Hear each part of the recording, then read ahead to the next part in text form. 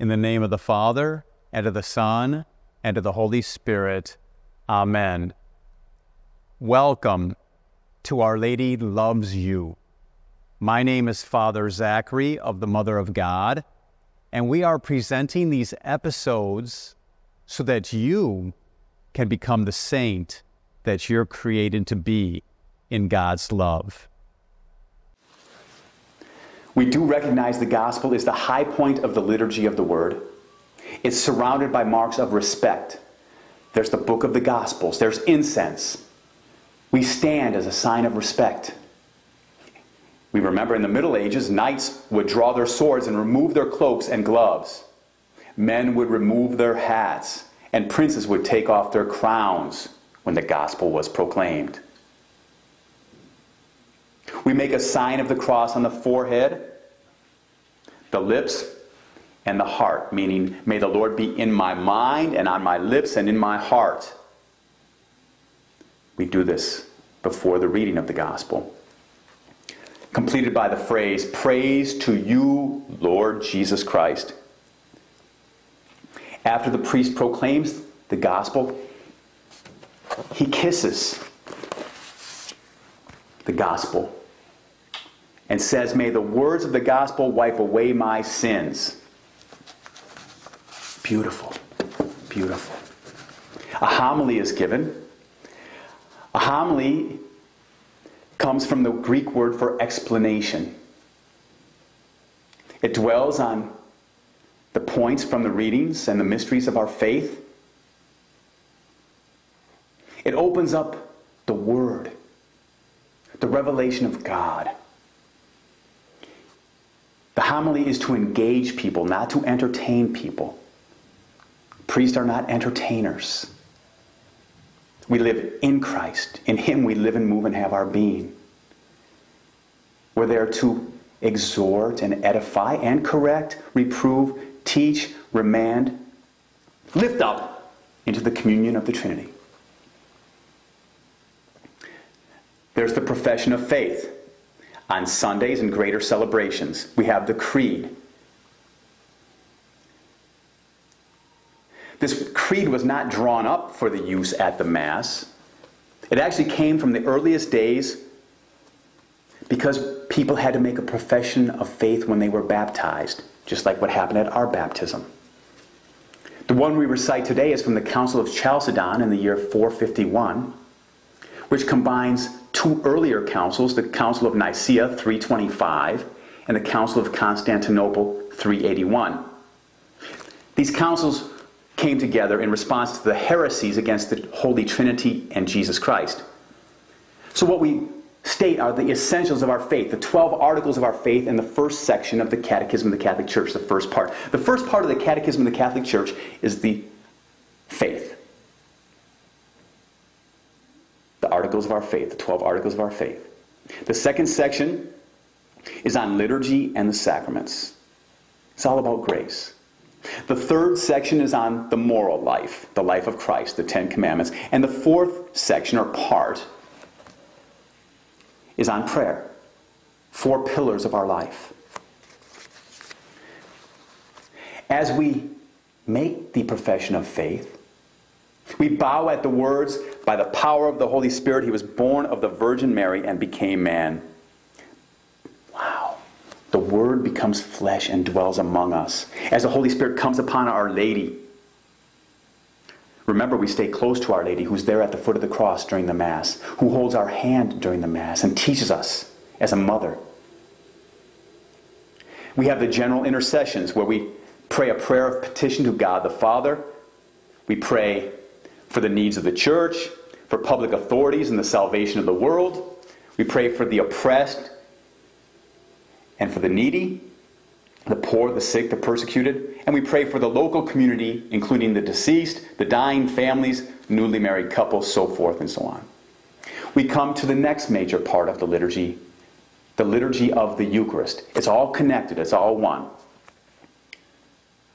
We're prepared now for the celebration of the Eucharist. There's the preparation of the gifts. Bread and wine are offered. They seem to be poor and humble gifts.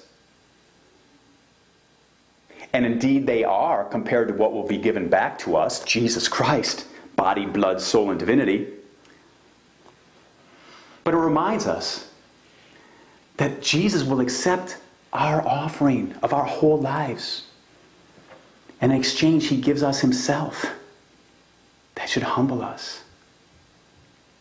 It's also a sacrificial offering.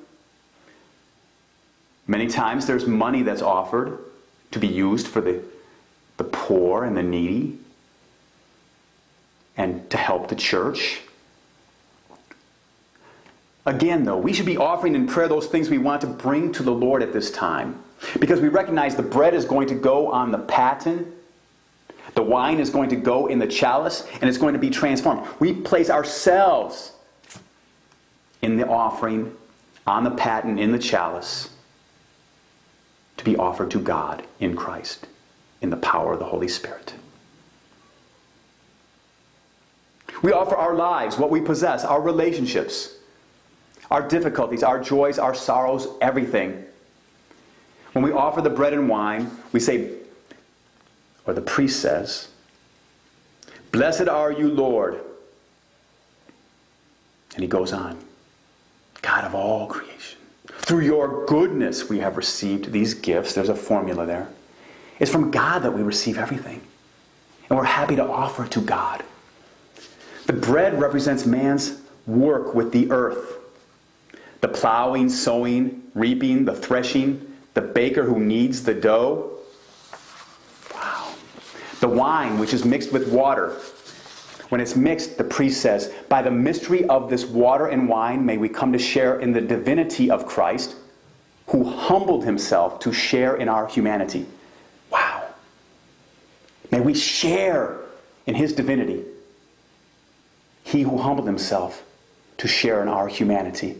The water symbolizes our human and natural lives as they are absorbed into the wine and becomes inseparable from it. You notice how there's only like one drop of water put in there, though? See, the wine represents the divinity, the water, humanity. Our humanity is absorbed by the divinity, but yet we retain our humanity that is divinized in the sacraments in the church. Let all mortal flesh keep silence.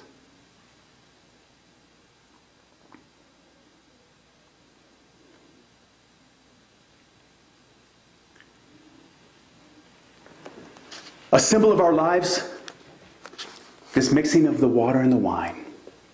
Being so joined to Christ that our lives become indistinguishable from his. That's through the holy sacrifice of the Mass. Not just at that moment yet. Because we need to enter into the sacrifice where the priest, Jesus Christ, speaks the words of consecration after the epiclesis, the calling down of the Holy Spirit. And Jesus becomes present, body, blood, soul, and divinity. Really, truly, and substantially present. We'll talk about that in the Eucharist. The drop of water mixed with the wine is so small it can't quench a thirst. Joined to Jesus Christ's wine, that not only quenches thirst, but also gives joy.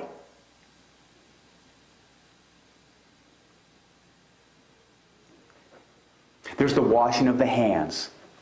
From a practical necessity, in part, because hands were dirty after the priest would incense the gifts. But it became a private prayer of the priest. The priest says, "Lord, wash away my iniquity, cleanse me from my sins." Then the priest says, "Pray, my friends, that my sacrifice and yours may be acceptable to God, the Almighty Father." We move into the Eucharistic prayer. There's prefaces into these Eucharistic prayers. These are the prayer of Jesus to the Father in the Holy Spirit. They're beautiful. I urge you to look through the sacramentary someday, or the Roman Missal. These prefaces are rich. They all begin, "The Lord be with you." And people say, "and also with you." We say, "Lift up your hearts." We lift them up to the Lord. "Let us give thanks to the Lord our God. It is right to give him thanks and praise." And indeed it is. This dialogue has remained unchanged among Christians at Mass since the 3rd century. This formula, this approach. Our hearts and minds are to be raised up to supernatural things. All natural worries, hopes, Everything else is to be forgotten at that moment. We enter into the mystery. The preface is usually a litany of praise and thanks and a description of our redemption. There's over 70 prefaces to choose from.